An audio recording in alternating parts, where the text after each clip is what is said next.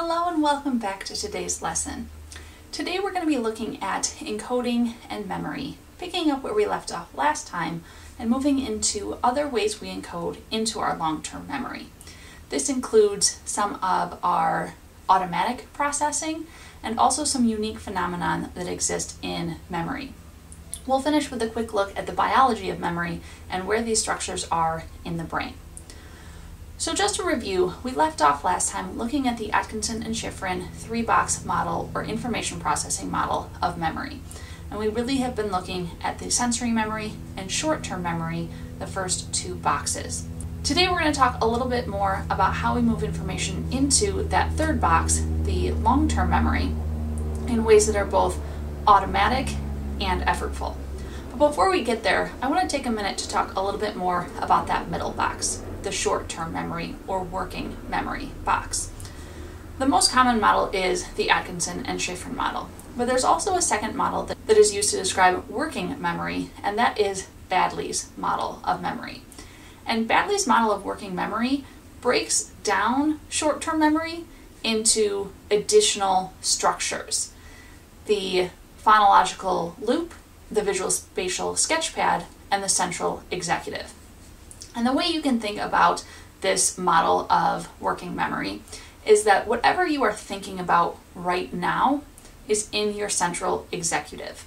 So if you are thinking about the words that I'm saying right now, and if I were to ask you to remember the next 5 words that I say, chances are you would be repeating those words in your head over and over again in order to remember them. So those words are on your central executive. And the way that you are remembering them is through what is known as the phonological loop. So think about like phonological, hooked on phonics. If you remember what hooked on phonics were, it was a way to learn how to read. It was a way to learn words. And so if we're talking about something like words, the way to remember them in your working memory is to repeat them. So the phonological loop is just a fancy way of saying we're going to repeat this over and over again in order for us to keep it in our working memory. But where Baddeley kind of differed from Atkinson-Shiffrin's model is that they also focus on what types of images we also try and keep in our working memory. If I were to ask you to picture the front of the high school, for example, you might close your eyes to try and remember it, and so that information is not words, you can't repeat them. Instead, you have to visualize them. And so to keep something that is an image in your working memory, you make use of the visual spatial sketchpad. You imagine something in your mind's eye in order to keep that memory alive so you can move it into, hopefully, your long-term memory. So let's talk a little bit more about how we move that information into our long-term memory. How do we encode information? Last time we talked about the effortful processing that takes place. Some of the things that we have to really think about or focus on, like creating mnemonics or giving items meaning in order to move it into our long-term memory. But not everything requires so much effort. There's actually quite a lot that ends up in our long-term memory more automatically. And that's where we look at automatic processing. So automatic processing is just things that we remember without really trying. Sometimes this happens because of repetition. Although repetition or rote maintenance rehearsal typically only keeps things in our short-term memory, if used enough, it can move things into our long-term memory. My personal self-reference for this example is always the song Call Me Maybe. And the reason is that my first year of teaching, we had a King and Queen of the Couch group that decided to play Call Me Maybe, and only Call Me Maybe, every single passing period throughout the school day. So 5-6 times a day for weeks on end, I would hear that song playing in the hallway. After a while, it's going to get stuck in your memory. And to this day, I can still remember the lyrics to Call Me Maybe, even though I've never actively tried to remember it. So that is automatic processing. With very little effort, it is something that's moved into my memory. The other ways that we move things into our long-term memory automatically are known as space, time, and frequency. And space is really talking about where things are in space. If you have ever forgotten something at home, say your lunch or your computer and you can remember exactly where you left it. You close your eyes and you can visualize it on your kitchen counter or at your desk in your bedroom. That is automatic space processing. You didn't have to do anything to remember it. In fact, if you remembered it, you probably wouldn't have forgotten it in the first place, but it is something that you can remember pretty automatically. The time processing is looking at sequence. So again, let's pretend that you lost an item, maybe your computer in one of your classes, but you don't remember which one. Without really thinking about it, you can retrace your steps from earlier in the day because we naturally remember the sequence of events. So we can go backwards from place to place in the correct order, even though we never consciously tried to remember the order of events that took place earlier that day. And then frequency is how many times. So going back to the song, for example, if you were to turn on the radio and hear a song 3 times in one day, you might not have consciously been counting the first or second time you heard that song, but by the third time you heard that song, you could probably say, change the station, I've heard this song 3 times already, because you have automatically processed that information. So space, time, and frequency are 3 ways that we encode pretty automatically that doesn't require a lot of effort. And as we mentioned before, effortful processing just means we've actually put some time and energy into moving information into our long-term memory. So things like meaning, visualizing, and mentally organizing. There are other ways we can move information into our long-term memory using effortful processing, and that does include, as I mentioned, maintenance rehearsal. It takes a very long time, but you could repeat something enough times in order to move it into your long-term memory. It's not the most effective and should really only be used for keeping something in your short-term memory. We also have elaborative rehearsal. And elaborative rehearsal means that we are deeply thinking about information.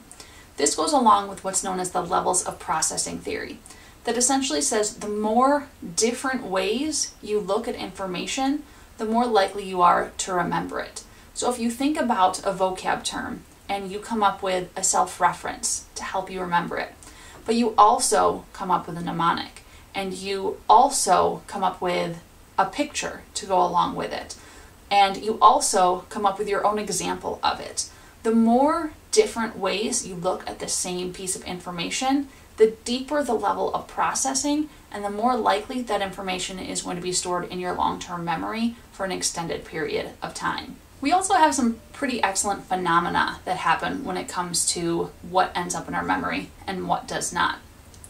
The serial position effect shows us that when we are remembering items from a list, we have a tendency to remember the first and last things more so than the items in the middle. And we might wonder, why is that? Well, we remember the first things in a list because when we are reading down the list, we are more likely to go from the top to the bottom and then back to the top again, and over again as we're trying to remember a large amount of information. So the first things we remember, the primacy effect, stay in our brain because of maintenance rehearsal, because we're exposed to the first things in the list the most. We also remember the last things in the list because of the recency effect, because it was often the last thing we saw. So the first things, because of repetition, and the last things, because it's the most recent, make up the serial position effect to explain why we typically remember the first and last things on a list. Some other really great phenomena that we have seen in memory and psychology include the next in line effect, where we often forget information that was presented right before we speak. So if you think about giving a presentation and someone else is giving a presentation right before you, you might not be thinking about what that person is saying, because when you know you're up next, all you're really thinking about is what you're going to say. And because of that, the information that's being presented is not being encoded in your memory. We see this often when people are introducing themselves and going around the room. Once everyone is done, you can often not remember the person sitting directly next to you, because as they were introducing themselves, you were thinking about your own introduction.